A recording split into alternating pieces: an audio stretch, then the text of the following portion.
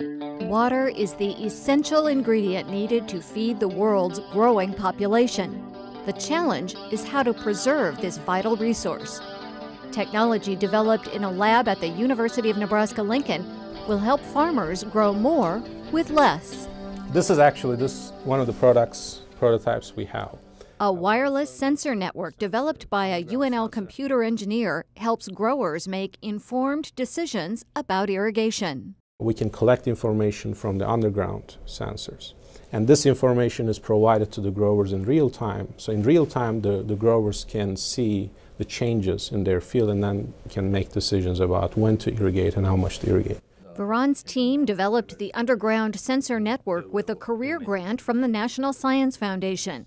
The NSF also provided an Innovation Corps Award to help make the transition from the lab to the field, and a small business grant to start a company that is moving the product forward. And we are right now working on commercializing this product. We are improving the technology, and also we are making the technology robust to be used as a commercial product.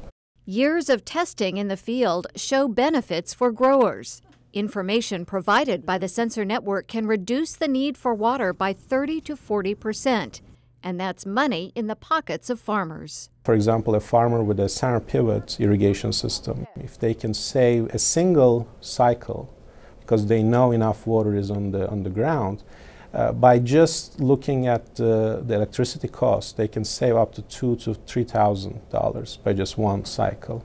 Vuran says his reward is the reaction from Nebraska farmers. Once they see the product, once they see the benefits of the product, you can see the excitements in their eyes, and that's a real important feeling, that if you see that one thing that you develop in research can impact the community, and that's really the most important thing.